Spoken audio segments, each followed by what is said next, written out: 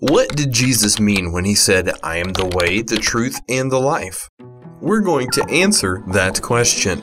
I am the way and the truth and the life is one of the 7 I am statements of Jesus. For over 3 years, the disciples had been following Jesus and placed their hopes in him as the promised deliverer. Yet they still didn't understand how he was going to accomplish that deliverance. After the Last Supper, Jesus began speaking about his departure, which led to questions from his disciples.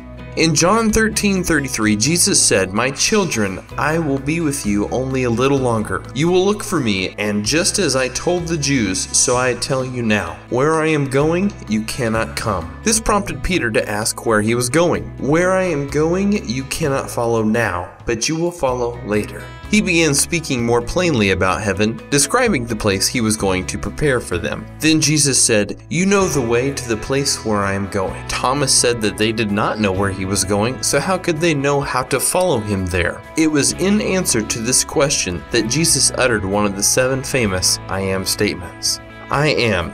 In the Greek language, I am is a very intense way of referring to oneself. It would be comparable to saying, I, myself, and only I am. Several other times in the Gospels, we find Jesus using these words. These words reflect the very name of God in Hebrew, Yahweh, which means to be or the self-existing one. It is the name of power and authority, and Jesus claimed it as his own. The way. Jesus used the definite article to distinguish himself as the only way. A way is a path or a route, and the disciples had expressed their confusion about where he was going and how they could follow. Jesus was again telling them and us, "Follow me." There is no other path to heaven, no other way to the Father. The exclusive nature of the only path to salvation is expressed in the words, "I am the way." The truth. Again, Jesus used the definite article to emphasize himself as the only truth. Psalm 119:142 says, "Your law is the truth." In the Sermon on the Mount, Jesus equated himself with the law of God as the authoritative standard of righteousness. In fact, Jesus said that he came to fulfill the law and the prophets. Jesus, as the incarnate Word of God, is the source of all truth.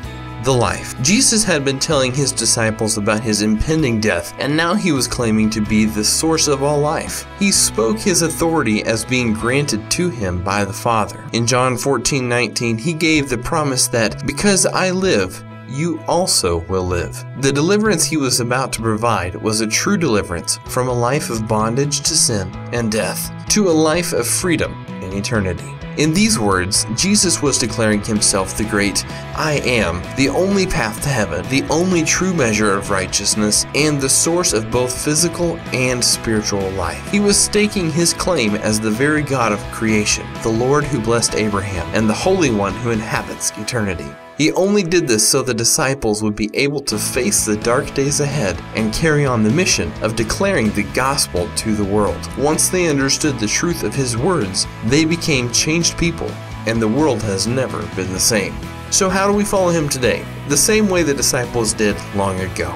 They heard the words of Jesus and believed them. They took his words and obeyed them. They followed his example and command to tell others the truth about sin, righteousness, and judgment. When we follow him in the way, we can be assured of following him all the way to heaven. That answers the question, what did Jesus mean when he said, "I am the way, the truth, and the life"? Research this question further on our website, gotquestions.org. Give a thumbs up and be sure to click subscribe. Meanwhile, check out these other questions.